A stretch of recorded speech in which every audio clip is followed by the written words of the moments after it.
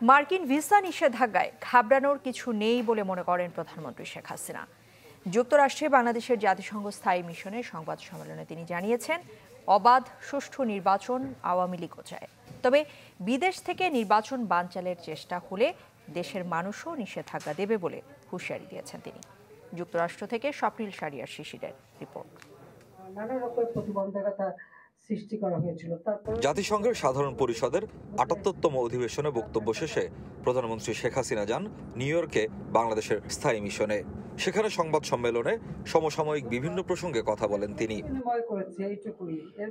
সরকার প্রধান বলেন, যুক্তরাষ্ট্রের ভিসা নীতি নিয়ে ঘাবড়ানোর কিছু নেই, এতে বিরোধী দলের কথাও আছে। বিদেশ থেকে নির্বাচন বানচালের চেষ্টা হলে দেশের মানুষও স্যাংশন দেবে বলে হুঁশিয়ারি দেন তিনি। যারা এই কথাটা বলছেন যে নির্বাচন বানচাল করার চেষ্টা করলে তারা সেটাকে স্যাংশন দেবে, সেটা আমারও কথা রাখবে যে এই বানচাল করার চেষ্টাটা যেন দেশের বাইরে থেকেও না হয়। দেশের বাইরে থেকেও যদি হয় তো বাংলাদেশের মানুষও স্যাংশন দিয়ে দেবে। সরকার প্রধান সাফ জানিয়ে দেন, ক্ষমতায় যেতে হলে নির্বাচনই একমাত্র পথ। জনগণই ক্ষমতার মালিক, জনগণই রাষ্ট্রের মালিক।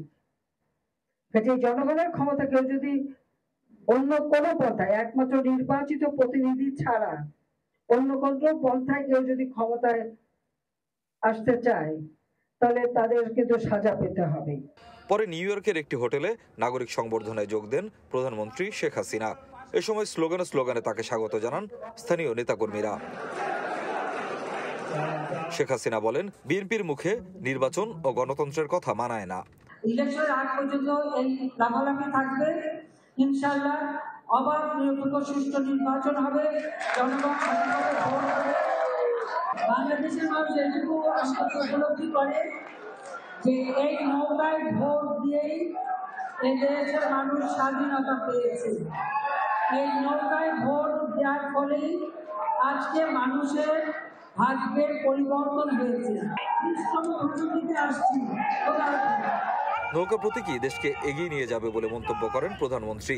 জাতিসংঘের আগামী অধিবেশনেও যোগ দেওয়ার আশাবাদ জানান সরকার প্রধান। প্রবাসীদের দেয়া এই নাগরিক সংবর্ধনায় যোগদানের মাধ্যমে এবারের মতো শেষ হলো প্রধানমন্ত্রী শেখ হাসিনার নিউ ইয়র্ক সফরের কর্মসূচি। অগ্রগতির ধারা ধরে রাখতে নৌকার প্রতি প্রবাসীদের সমর্থন চাইলেন তিনি। সেই সাথে আশাবাদ জানালেন, সবকিছু ঠিক থাকলে জাতিসংঘের ৭৯তম অধিবেশনেও দেশের প্রতিনিধিত্ব করবেন তিনি। স্বপ্নিল সারিয়ার শিশির, চ্যানেল 24, নিউ ইয়র্ক, যুক্তরাষ্ট্র। এদিকে ওবায়দুল কাদেরের হুঁশিয়ারি, মার্কিন ভিসা নীতির পরোয়া করে না আওয়ামী লীগ। আর সালমান এফ রহমানের মত হলো, এটি সরকারের জন্য ইতিবাচক, কারণ নির্বাচন ঘিরে সহিংসতা করে বিএনপি। সিঙ্গাপুরের চিকিৎসা শেষে দেশে ফিরে হযরত শাহজালাল আন্তর্জাতিক বিমানবন্দরে গণমাধ্যমের মুখোমুখি আওয়ামী লীগের সাধারণ সম্পাদক ওবায়দুল কাদের বলেন, সপ্তাহের ব্যবধানে 2 সেলফিতেই দেশের রাজনীতির ফয়সালা হয়ে গেছে। 2 সেলফিতেই বিএনপির গুম শেষ। যুক্তরাষ্ট্রের ভিসা নীতির দায় সরকারের নয় উল্লেখ করে তিনি সাফ জানিয়ে দেন, ভিসা নীতি ও নিষেধাজ্ঞার পরোয়া করে না আওয়ামী লীগ। কারণ ভিসা নীতিটা কেন, নিষেধাজ্ঞা কেন? For a free and fair election. আমরা একটা শান্তিপূর্ণ, অবাধ, নিরপেক্ষ নির্বাচন করতে চাই, এটা আমাদের ঘোষণা। তার অভিযোগ, নির্বাচনী ব্যবস্থা নিয়ে দেশকে সংঘাতের দিকে ঠেলে দিচ্ছে বিএনপি। নির্বাচন হতে দেওয়া হবে না, বিএনপির ইচ্ছায় নির্বাচন হবে না। তারা না আসলে তাদের সিদ্ধান্ত, কিন্তু ইলেকশন বাংলাদেশ হবে। ইলেকশন বিরোধী যে কোনো চক্রান্ত জনগণ প্রতিহত। এদিকে এক অনুষ্ঠান শেষে প্রধানমন্ত্রীর বেসরকারি শিল্প ও বিনিয়োগ বিষয়ক উপদেষ্টা বলেন, নির্বাচন ঘিরে যারা সহিংসতা করছে, মার্কিন ভিসা নীতি তাদের জন্য। তারা তো পাবলিকলি বলছে যে আমরা নির্বাচন হইতে দিব না। কেমনে হইতে দিবেন না? একটাই পথ আছে, তারা ভায়োলেন্স করে যদি বাধা করেন। তো আমরা তো মনে করি, এই যে আমি মনে করি যে ভিসা স্যাংশন হয়েছে ওনাদের পলিসিটা, যারাই বাধা দিবে তার বিরুদ্ধে ওনারা স্যাংশন নিবে, খুব ভালো। ভিসা নীতির কারণে যুক্তরাষ্ট্রের সাথে ব্যবসা বাণিজ্যে কোনো প্রভাব পড়বে না বলেও মনে করেন সালমান এফ রহমান। আমি 15.5% ডিউটি দিয়ে আমি সেই মার্কেটের ভিতরে যাই, সম্রাট হোসেন, চ্যানেল 24, ঢাকা। আর আওয়ামী লীগের অন্য নেতারা মনে করছেন স্বাধীন দেশের নাগরিক এবং প্রতিষ্ঠানের উপর নিষেধাজ্ঞার খড়গ অনেকটাই অসম্মানজনক। তারা দাবি করেছেন কোনো দেশের মন্ত্রে নয়, সুষ্ঠু নির্বাচন আয়োজন জনগণের কাছে শেখ হাসিনার অঙ্গীকার। টানা তৃতীয় মেয়াদে ক্ষমতার স্বাদ নিয়ে আওয়ামী লীগের সামনে চতুর্থবারের হাতছানি। তবে এবার দেশীয় বাধা বিপত্তির সাথে যোগ হয়েছে মার্কিন ভিসা নিষেধাজ্ঞার দুশ্চিন্তা। 2014 বা 2018-র মতো নির্বাচন না করতে এবার বদ্ধপরিকর ক্ষমতাসীন দল, এমন অঙ্গীকারই বারবার উঠে এসেছে দলীয় প্রধানের কণ্ঠেও। মানুষের জন্য কাজ করছি, মানুষের যদি পছন্দ হয় ভোট দেবে, না হয় না দেবে। তারপরেও নির্বাচন যত ঘনিয়ে আসছে, দেশি বিদেশি নানামুখী তৎপরতায় পুরনো বন্ধুত্বেও যেন বইছে আস্থাহীনতার সুর। এ নিয়ে ক্ষমতাসীন দলের নেতারা বলছেন, বিশেষ দেশের কোনো নীতিতে এদেশের নির্বাচন প্রক্রিয়ায় বা ভোটে কোনো প্রভাব পড়বে না। কিন্তু নির্বাচনে কেউ যদি পর্যবেক্ষক না পাঠায়, তাহলে যে আমার দেশের নির্বাচন নিরপেক্ষ হয়নি, গ্রহণযোগ্য হয়নি, এটি বলার অধিকার বিশ্বের কোনো মরল দেশের নেই। জনগণ যদি মনে করেন যে নির্বাচন সুষ্ঠু হয়েছে, তাহলে সেটাই সুষ্ঠু। আমরা জনগণের উপরেই নির্ভরশীল। শুধুমাত্র বিদেশিরা সার্টিফিকেট দিবে, সেটাই হলে পরেই সে বৈধ হবে, সঠিক হবে, আর বিদেশি সার্টিফিকেট না পেলে পরেই সেটা সঠিক হবে না। এই মানুষের তো বেরিয়ে আসা উচিত। ইউরোপীয় পর্যবেক্ষক না আসা কিংবা মার্কিন মূলকের দরজা বন্ধের আশঙ্কা, কোনো কিছুতেই চিন্তিত না বঙ্গবন্ধু কন্যার দল। বরং দলের নেতারা বলছেন, যারা নির্বাচনে বাধা দিবে তারাই আসবে এই নিষেধাজ্ঞার আওতায়। কাজে কোনো দল যদি আগেই পরাজয় ভেবে মাঠে খেলতে না নামে, তাহলে তো বিনা প্রতিযোগিতায় জয়লাভ বাকি একটি দল করবেই। তো এটা জাতির জন্য অসম্মানজনক। তবে এটা নিয়ে আওয়ামী লীগের তো কোনো উদ্বিগ্ন হওয়ার কারণ নেই।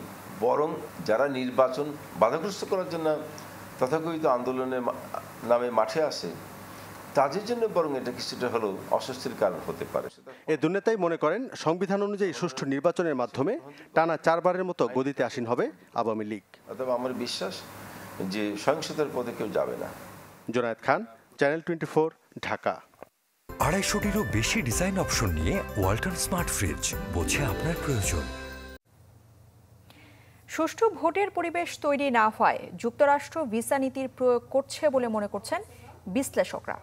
তারা এও মনে করছেন যে অবাধ নির্বাচন আয়োজনের সুযোগ এখনো রয়েছে। তারা পাশাপাশি বলেছেন যে ভোট সুষ্ঠু করতে রাজনৈতিক দলগুলোর মধ্যে আলোচনা প্রয়োজন। আরও জানাচ্ছেন Morshed Hasib. Announced a new visa policy under Section 212A3C, known as 3C, of the Immigration and Nationality Act to support Bangladesh's goal of holding free. গত 24 মে বাংলাদেশিদের জন্য নতুন ভিসা নীতি ঘোষণা করে যুক্তরাষ্ট্র। এতে বলা হয়, গণতান্ত্রিক কার্যক্রম ও সুষ্ঠু নির্বাচনে বাধা দানকারীদের ক্ষেত্রে এটি প্রয়োগ করা হবে। শুক্রবার এর প্রয়োগ শুরু হয়। মার্কিন পররাষ্ট্র দপ্তরের মুখপাত্রের বিবৃতিতে বলা হয়, সরকার ও বিরোধী দল, সাবেক ও বর্তমান সরকারি কর্মকর্তা, আইনশৃঙ্খলা বাহিনীর সদস্য, বিচার বিভাগ ও নিরাপত্তা পরিষেবার সদস্যদের উপর এটি কার্যকর করা হয়েছে। এতে তাদের পরিবারের সদস্যরাও থাকতে পারেন। সাবেক এই কূটনীতিকের মতে, সুষ্ঠু নির্বাচনের পরিবেশ তৈরিতে ব্যর্থ হলে আগামীতে পরিস্থিতি আরো জটিল হবে। 24শে মে থেকে শুরু করে আমরা সুষ্ঠু নির্বাচনের পক্ষে কতটা ইতিবাচক ভাবে পদক্ষেপ নিয়েছি, এবং যদি না নিয়ে থাকি সে জায়গায় ব্যত্যয়গুলো কি ঘটেছে, এটার একটা মূল্যায়নের ভিত্তিতেই তারা কিন্তু গতকাল বা গত পরশু সিদ্ধান্তটা এসছে। আমরা যদি এখনো এই বিষয়টাতে যথেষ্ট পরিমাণে সজাগ এবং সক্রিয় না হই, তাহলে আমি বলা আমার জন্য, আমি জানি না, স্বস্তি বোধ করছি না, তাতে এই বিষয়টা আরেকটু জটিলতার দিকে যাওয়ার একটা আশঙ্কা কিন্তু থাকছে। তবে দেশের রাজনীতিতে অতীতের চরিত্র থেকে বেরিয়ে এখন অনেকটাই সহিংসতা মুক্ত মার্কিন ভিসা নীতির কারণেই এমনটি হয়েছে বলে মনে করেন অধ্যাপক Ha-Meem খান। আমি মনে করি যে বাংলাদেশের গত 4 মাসে যথেষ্ট গণতান্ত্রিক প্রক্রিয়ায় ডেভেলপমেন্ট হয়েছে। সুতরাং সেই সব জায়গা থেকে আমি মনে করি যে একটা গুণগত পরিবর্তন এসছে, কিন্তু এই গুণগত পরিবর্তনটাকে আরেকটু শক্ত করার জন্য আমার মনে হয় সব পলিটিক্যাল পার্টির মধ্যে একটা আলোচনা হওয়া খুবই জরুরি। দুই বিশ্লেষকই বলছেন মার্কিন এই ভিসা নীতি নিয়ে সাধারণ মানুষের আতঙ্কের কোনো কারণ নেই। মোর্শেদ হাসিব, চ্যানেল 24, ঢাকা।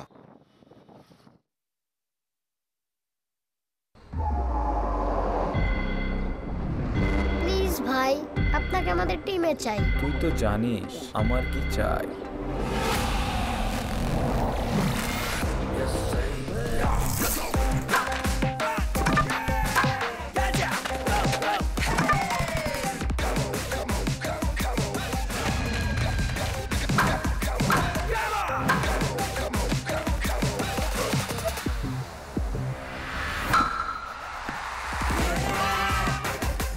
ছোটদের সাথে আনন্দের সুযোগ, বড়রাও করে উপভোগ।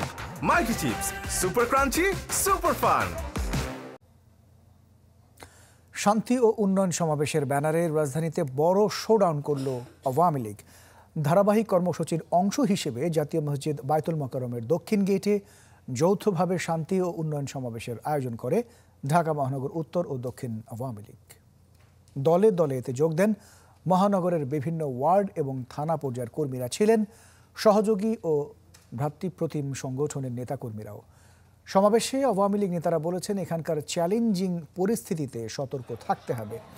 ভিসা নীতি নিয়ে যারা উত্তেজিত তারা মুখ থুবড়ে পড়বে। সংবিধান মেনেই ভোট হবে, যাতে পরাজয়ে রাজনৈতিকভাবে ধ্বংস হবে বিএনপি।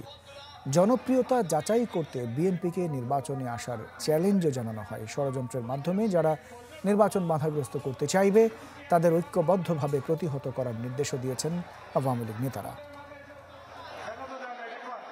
সংবিধান অনুযায়ী নির্বাচন হবে।